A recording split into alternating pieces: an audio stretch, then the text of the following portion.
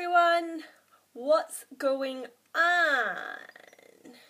Today I'm going to do my first hair tutorial for a quick messy curl. Let's get started. So as you can see, my hair is just in its natural state. I washed it yesterday. So I'm going to start by putting on some mousse. Today I'm using the Styling Mousse by Boots. It's really cheap and I find it works well, but any mousse will do.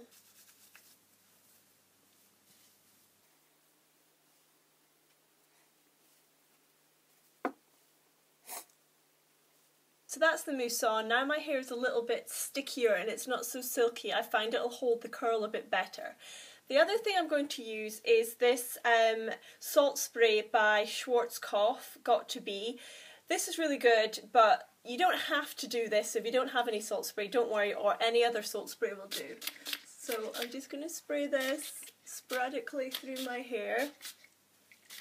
So if after putting on those things your hair feels a bit wet, give it a quick blast with a hairdryer. So now that that's dry, you can choose to either brush through your hair or leave it as it is. I'm going to leave it as it is because I like more of a messy look. Now normally when I curl my hair, if I'm going out or something, I will section it all and make sure I get all the bits, but that is really time consuming. This is for quick curls, so I'm not going to section all of it, but I may section a little bit if there's some parts underneath that aren't getting curled. So I'm going to start with my curling tongs. This is a Vidal Sassoon curling tong and it goes up to 200 degrees centigrade. You can use any size barrel really. You could use a bigger one and just put in less hair, or you could use a smaller one and put in more hair, but I find this size is really good. Now for this curl tutorial, we're always going to curl the hair.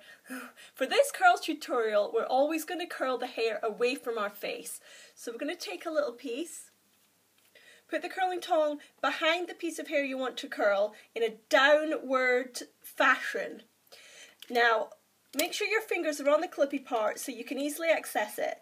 You just want to press the clippy part, put the top part of your hair in and wrap it round, hold it for a couple of seconds and then wrap the rest round. You're going to leave about an inch free at the end and just pull that out.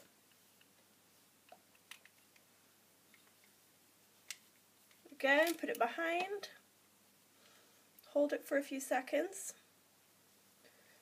wrap the rest around and keep this bottom part out.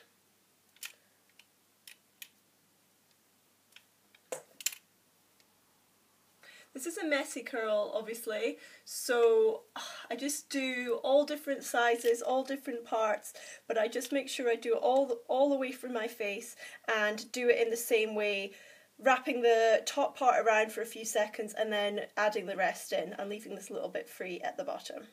Moving on to the other side, we do it the same way but switch the curling tong to the opposite hand, hold it for a couple seconds,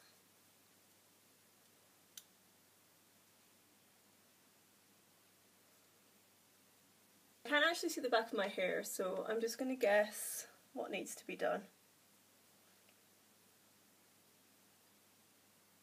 If you do want to pay a little bit more attention to the bottom parts and make sure you've got them all, you can always use a you can always use a hair clip.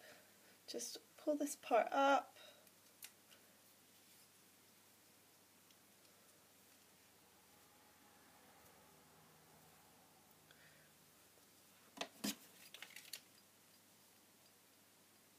Now to do the front parts.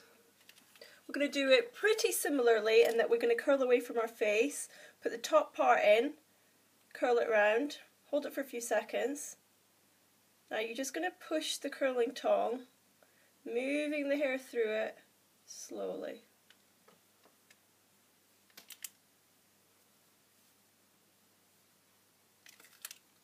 On the other side, hold it for a few seconds.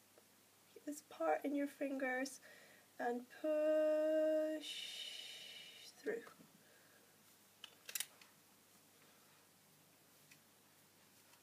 There we go. Now for me that's curled enough, but if you want to do a bit more you can obviously keep going.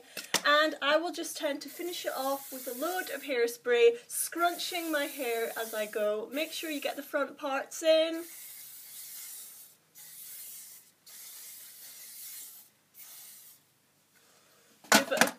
good scrunch.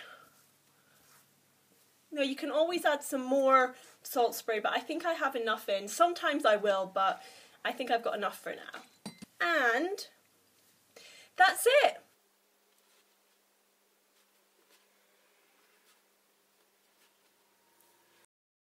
Make sure you subscribe to my channel for more tutorials, and thumbs up if you enjoyed this one.